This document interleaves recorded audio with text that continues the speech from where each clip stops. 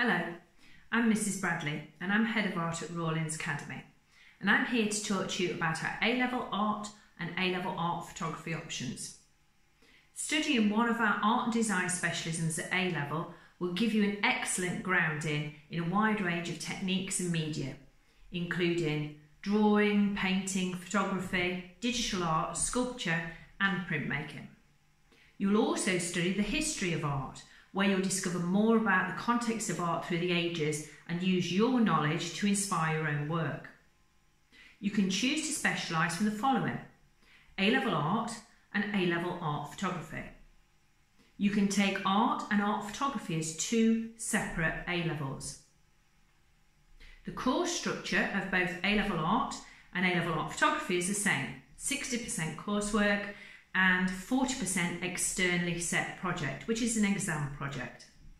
In Year 12, for both of these subjects, you'll develop your core skills and formal elements, you'll complete a mock exam project, and you'll also start a self-set project, where you'll develop your own project based on your own theme and topic.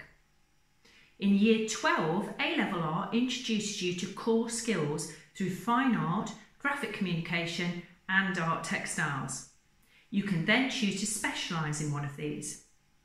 Year 13, for both of our options, continues the self-set project and then moves on to the externally set project, which is our exam project. The course content for A-level art introduces you to the three art areas, which you can then choose to specialise in at the end of Year 12 and onwards. And these are fine art, where you create artwork responding to a theme. Using both 2D and 3D skills, you'll do a wide range of techniques, including painting, printmaking, collage, photography, digital work, and sculpture. In graphic communication, you'll create artwork for a purpose. So this could be poster design, packaging, trainer design, illustration, and you'll be given the opportunity to work both physically and digitally. So you'll work with a wide range of techniques, including drawing and painting, but also photography, printing, typography and Photoshop. In art textiles, you'll develop your ideas and skills using artistic textiles techniques. And these include batik, printmaking, drawing and painting, mixed media, hand and machine stitching, and also you'll have the opportunity to work with fashion and interiors. In art photography, you'll create artwork responding to a theme.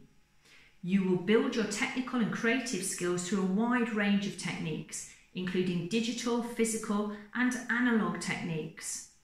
And these are non-digital photography techniques which use the darkroom. You'll use Photoshop, collage, silkscreen printing and also mixed media techniques. Alongside these, you'll work in the light studio and the darkroom, as we've said. But you'll also learn how to use digital SLR cameras and other related equipment. The assessment of A-level art and art photography is the same: 60% coursework, 40% externally set project, which is your exam project.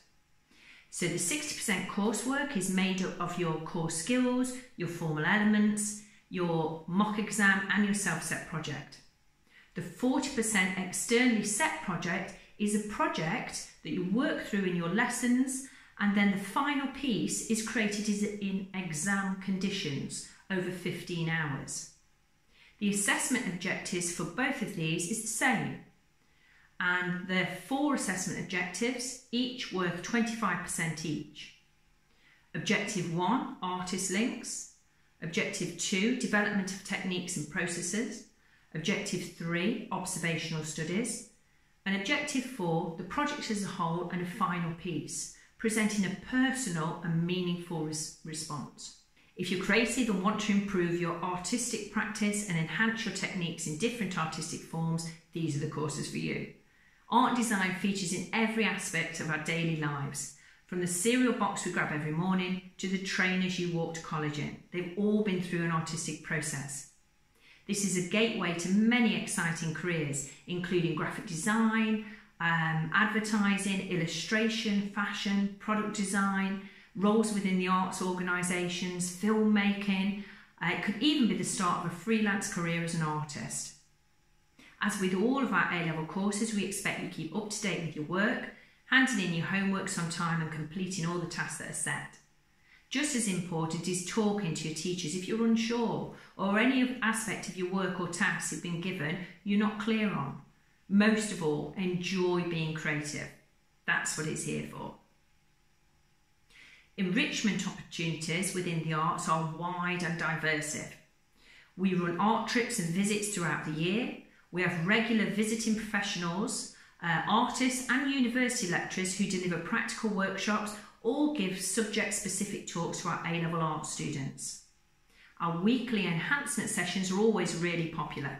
Here you can continue to build your skills and explore new techniques. You can also get involved in creating props and backdrops for our Rawlins theatrical shows alongside costumes.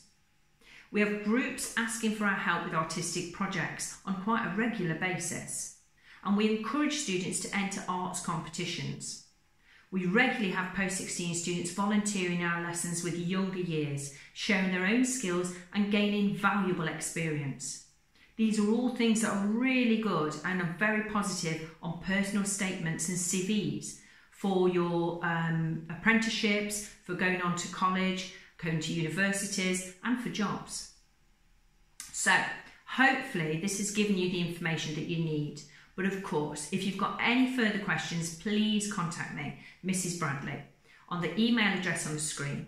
You can contact any of our other art teachers also.